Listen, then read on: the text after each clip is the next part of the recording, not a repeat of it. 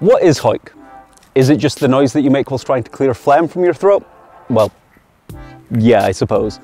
But it's so much more than that. With its scenic vistas, incredible countryside, and fascinating history, there's so much to see and do here. But it all sounds a bit boring to me, so instead, I'm going to talk about some of the stuff I like. I lived in Hawick for 17.5 years, so I know this town like the back of my hand, by which I mean, never really paid it that much attention. This is literally my grandparents' house. Can you get more insider than that? This is the moat. A tiny castle used to sit on top of this hill, and for some reason, we've kept where it used to be. I would like to point out, however, that there is not a moat here. There is no drawbridge, there are no alligators. I am sorry, Hawick, but this is a mound. As a bit of personal history, down behind me on that football pitch, my granddad used to take me, my cousins and all the local kids to play football well into his 60s, which was a lovely gesture, but given the slant the pitch is on, it did mean the only place I could play after that was in the Mountain Goat semi-professional leagues. Hawick has a beautiful and multiply award-winning park that is genuinely something that I think everyone in the town should be proud of.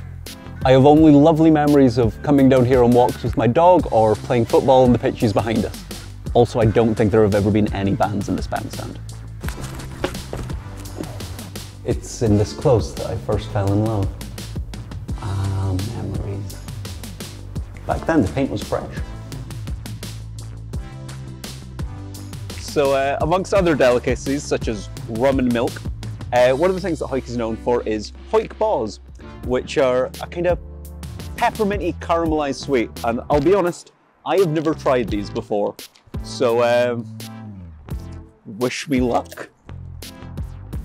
It's like a tiny onion.